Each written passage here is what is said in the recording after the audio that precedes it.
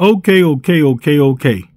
Now let's talk about the 2024 Paris Olympics USA men's and women's 3-on-3 basketball team. But before we get started, I want to thank y'all for tuning in to the Grady Mac Show and taking y'all time to subscribe to the channel, liking and sharing my videos. I really appreciate all that. Now let's go. So let's just jump right into this. So this right here is the men's USA 3-on-3 basketball team. Now I just gotta be honest, people. This whole picture look like an L. It don't look like it's a W in this picture.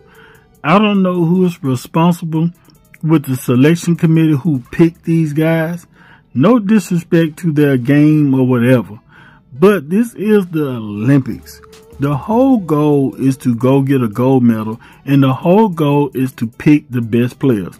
Now, I know this 3-on-3 is new to the Olympics this time, and maybe it was kind of hard for them to judge on who to pick and how people qualify. But these guys right here do not seem to be getting the job done. So they lost the other day against Serbia. They lost the other day and was talking big smack and all that kind of stuff. So after that loss, whoever's running the social media page for the USA basketball 3-on-3, they said this before the game today against Poland. Don't get it twisted. The 3-on-3 men's national team is not just happy to be in the Olympics this go around. The team has eyes on the Paris 2024 gold medal. Well, I don't know what gold they got their eyes set on, but it definitely can't be the medal. It must be 14 karat gold necklace or something at a jewelry store, but it ain't the gold that's over there for the Paris Olympics. Because today, they lost against Poland. 19-17. Like, the men's and the women's team is over there in Paris getting smoked like a turkey leg.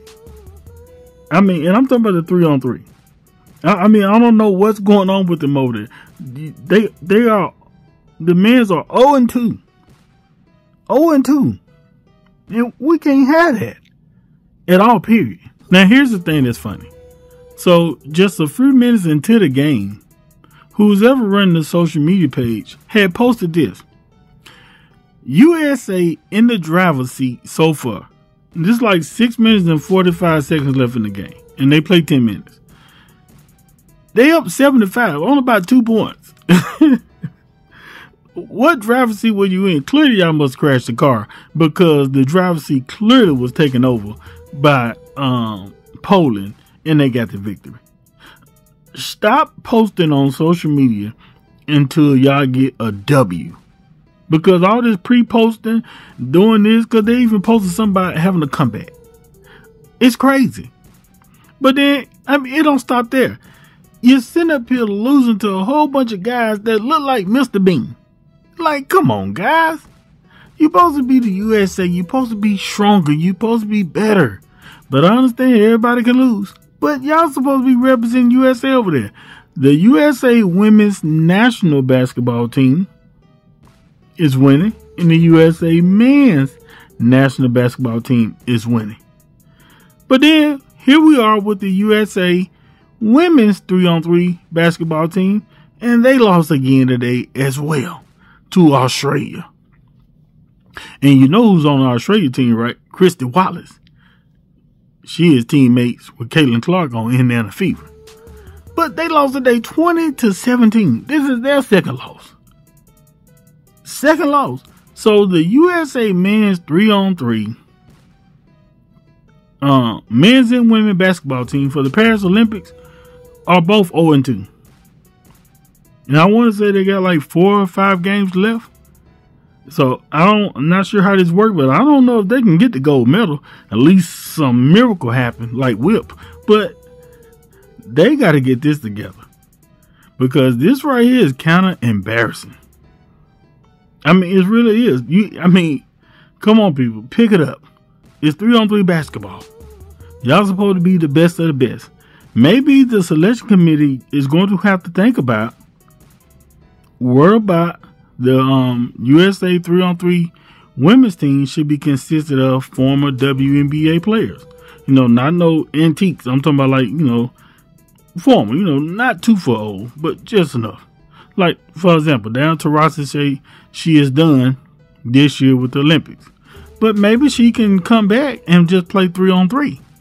No, it's not that much. It's not up and down the court, full court. It's just half court. And then for the men's, they can use former NBA players. Why is no one using the guys that play in Ice Cube League, the Big Three? They play 3-on-3. Those are all former NBA players. Now, I heard something about you got to qualify and all this kind of stuff, but maybe they need to rethink that, because if y'all going to go over there and continue to lose like this, then this right here, if it doesn't fit, must have quit. But y'all get in the comments, tell me what y'all think. Don't forget to subscribe to the channel, like and share this video. Also, hit that notification bell so you can be notified when I drop another video, and follow my social media at GerdyMac15. Holla.